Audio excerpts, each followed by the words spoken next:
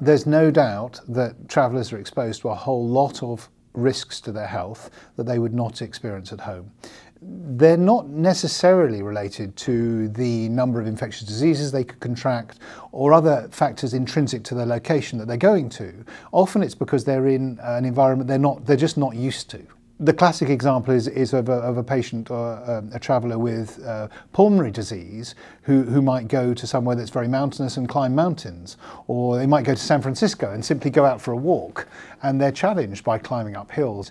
And then, of course, clearly there are lots of places in the world where there is infectious disease that you wouldn't experience at home. And so travellers need to make sure that they're properly protected before they travel.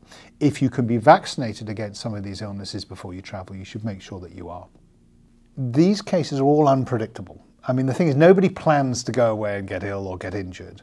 And so these all come out of a clear blue sky for a lot of our insured, a lot of our members. The sad truth is that people who travel without proper insurance, without proper cover, can suffer tremendous consequences of that. Not only might they not have access to high quality healthcare where they become ill, almost certainly wouldn't be able to afford evacuation and ongoing care, and at the end of that, repatriation. So good insurance provides access to the best levels of care available regionally, but also the ability for the insurer, the assistance companies and other people to step in and be their advocates and evacuate them from areas where they just can't receive the right care.